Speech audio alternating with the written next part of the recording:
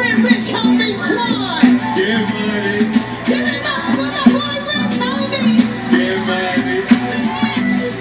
Yeah. You wanna sip on my living room floor? Play the 10 roll with C's and Alamo. Yeah. Hey, hands up. Head in the room. Sex on that. Mommy, got you one to see. Let's check it.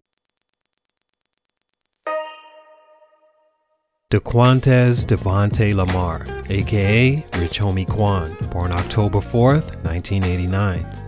Did a dance move kill Rich Homie Quan's career?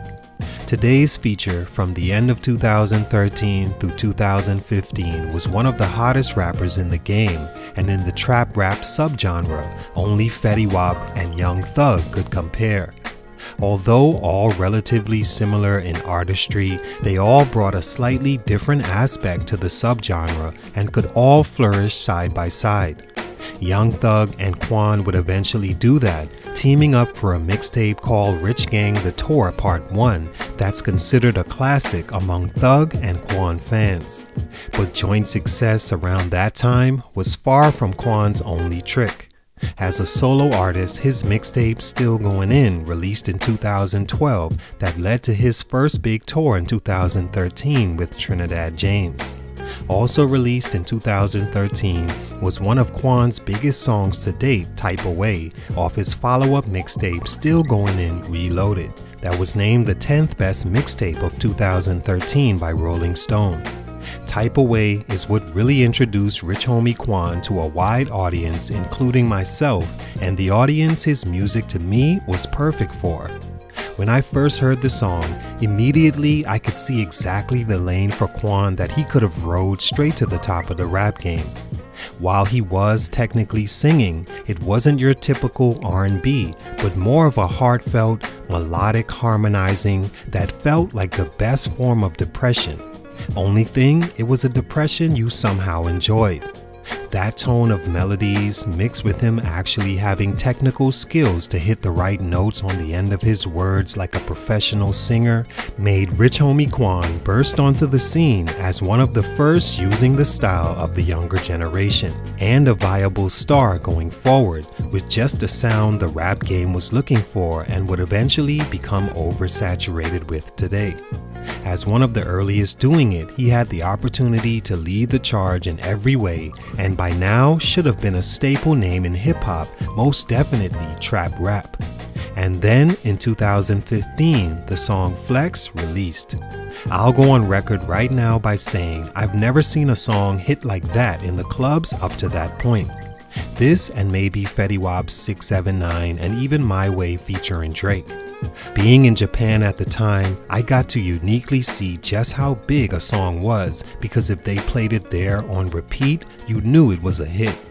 Not only did the song bring everyone to the dance floor, it came with a dance move. One that I really think privately everyone has tried at some point. In those Japanese clubs, the dance was a virus. Then somehow the dance took on another life when remixed by artist I Love Memphis and shot up even bigger than Flex by Quan.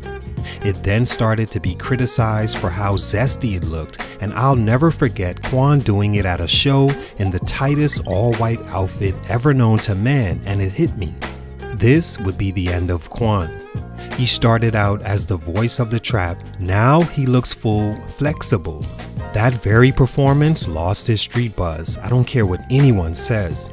That and a few other growth stunts has Quan at the back of a line he arguably started and no one paying attention, even though his music is still pretty good.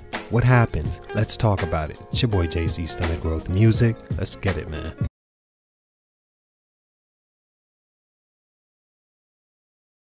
Rich Homie Quan is a rapper from Atlanta, Georgia, with an upbringing similar to the ones you hear all the time, of a young guy with a passion for doing the right thing, in Quan's case aspiring to become a baseball player, but sidetracked by the streets, going to prison, being released, taking music more serious, and eventually it's saving his life. After losing his job at a local airport, he went to prison for 15 months for burglary, and in there he realized he needed to make something out of music if he was going to survive being young, black in America, and attracted to the finer things in life.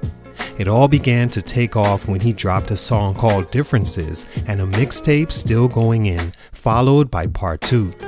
Tour began to happen, features with Gucci Mane and Young Thug, YG, Young Jeezy, 2 Chainz, and a hit song Type Away that was the soundtrack to Life in 2013. It led to him being a XXL Freshman Feature 2014, which stamped Quan had officially made it. Stunt number 1, The Dance. And what is right? Go, get it!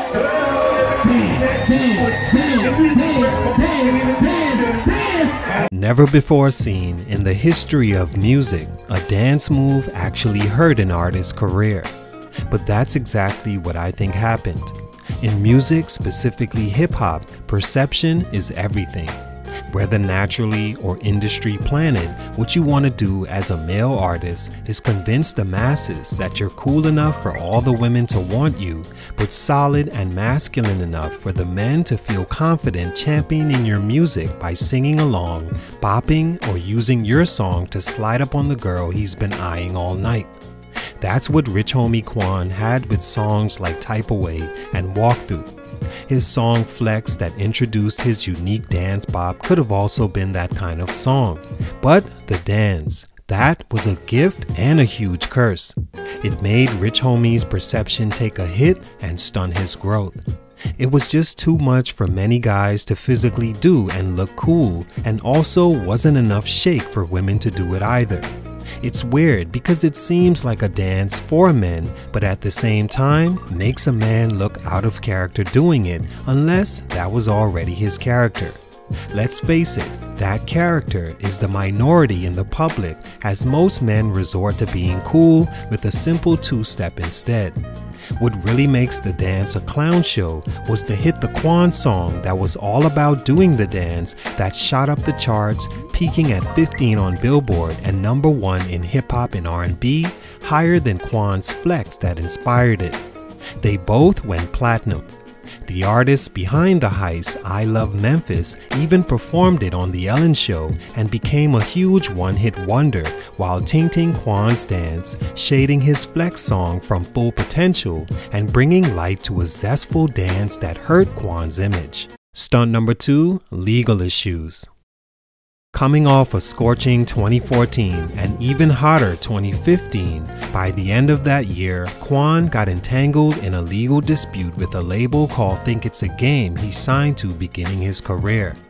He sued them for unpaid royalties, in which the label returned suit for breach of contract. While both sides hashed it out, Quan wasn't able to release music from December 2015 to March 2017. Almost 2 years, 18 months to be exact. That's an eternity for an artist like Rich Homie Quan, whose music plays off what's trending at the time, and who's an artist coming up when the music industry began moving at its fastest pace. So much had happened between those dates, and in that time, numerous artists took Quan's style and really leaned into the melodic trap rap sound as the industry forgot about Quan. Him leaving on a bad note with the zesty dance move didn't help much either. Both sides settled out of court, but the damage was irreversible.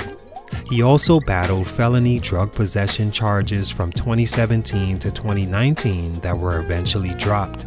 In those days, time off is something you couldn't afford in the rap game, and for a while, time off was all Quan had. Stunt number 3, the window closed. After The Dance and legal troubles that forced Quan to disappear from music, his career was never the same.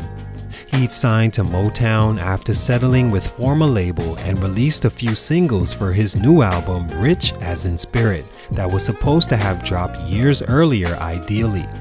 The song Changed, I think, is a great song for Quan. Unfortunately, it hasn't taken off like it should because, quite frankly, he doesn't have the attention he once had. Making matters worse, his semi-beef with Young Thug over him misspeaking on Thug back in the day pits Thug's fans against Quan's, with Quan losing out easily. Changed hasn't even hit 500K on YouTube, the same Quan used to doing tens of millions easily on singles he pushed. He dropped a late debut album March 2018 that showed not many still cared about Quan's music, selling 13K first week and forgotten ever since. All in all, Rich Homie Quan's story shows exactly why you should be careful who you sign deals with. If you sign one, make sure you perform the duties of that contract fully until you're free to negotiate another.